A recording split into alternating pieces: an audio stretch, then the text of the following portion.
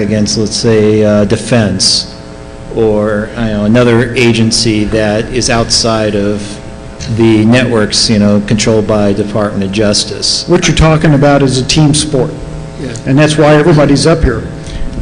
The FBI leads the National Cyber Investigative Task Force for that reason. Everybody here just about is at that table plus, and it's a team sport, divide and conquer. Everybody's a sensor today, so when you're attacked, you got to gather the information from all the different sensors and analyze it, and it's definitely a team sport today. The people in the individual agencies that are law enforcement officers, like I was at NASA or when I was with the NCIS or the Defense Criminal Investigative Service, we're supposed to have vast vertical knowledge of what's going on in that department, because that's something the FBI just can't have. They got too many things to do going laterally across the U.S. nation's law enforcement effort. So when you combine these vertical and lateral approaches, you hopefully get the type of team support you need to get things done. And that's what we try to do. This question is for the two NASA gentlemen on the panel. I've worked on a lot of DoD networks, and I know that it's really difficult in the NASA organization based on the leadership style of NASA, different from the other DoD networks. And I was wondering if you could speak to maybe two different items. One is on an enterprise level, how do you protect the individual machines? Because we know that the border is as safe as it can be, but most of the users are inviting the bad guys in. And so how do you detect the individual machines on the downside end, and what kind of tools are you going to put in? And what do you think the next best thing coming out of NIST will be to help with that? Well, I'll let John answer what's going on at NASA presently, and I'll be glad to add a historical perspective after that. With regard to the approach with NASA, first of all, NASA has several missions. The human spaceflight mission, I'm proud to report so far, knock on wood, is pretty locked down. The science mission, on the other hand, by statute, is required to share data with the public. And they do that through an extensive association with educational institutions, not just in the U.S., but across the globe. So the attack surface for NASA is significantly higher than many of your U.S. agencies. That's not an excuse, that it is what it is. And also gives us a lot of business, quite frankly. But as far as the approach for locking down the networks, I mean, the agency is trying to do what everyone else is doing, a defense in-depth approach, which is the only way it's going to work. Hopefully that answered your question. Well, I was just wondering if there was any enterprise tools that you were going to be introducing to help you with that. The CIO's office, which I can't speak for directly, is deploying various tools for an enterprise-wide approach. Can't endorse anything here. Yeah, there was an article, I think a couple months ago, from a Canadian university that identified covert channels, I guess hacking the Indian Ministry of Defense for a number of years. My question to you guys is that, are there like contacts, who would we start with on your guys' side to communicate if we thought there was some kind of a covert channel going on from our company?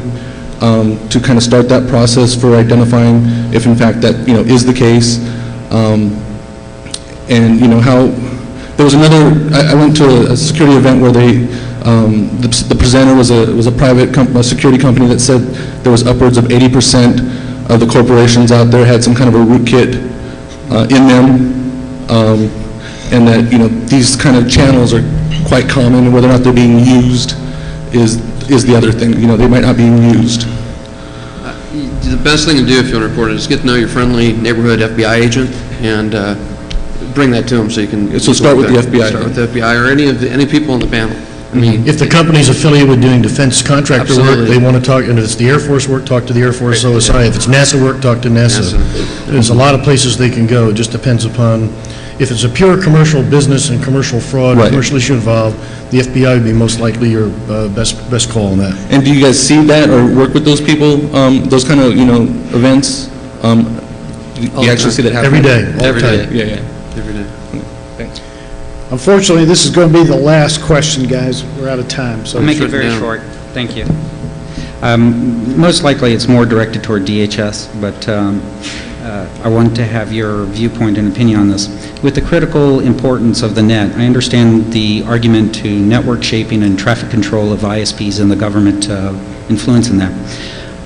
But in lieu of protection of the First Amendment rights and equal access to the network, as it's so important to our lives, what is your response to network neutrality, considering that P2P is under scrutiny, and now that P2P is actually being used by commercial vendors, and also the issue brought to light by The Shadow Factory. It's a book that talks a lot about I suffer things. from ADD. Can you shorten that up? Okay.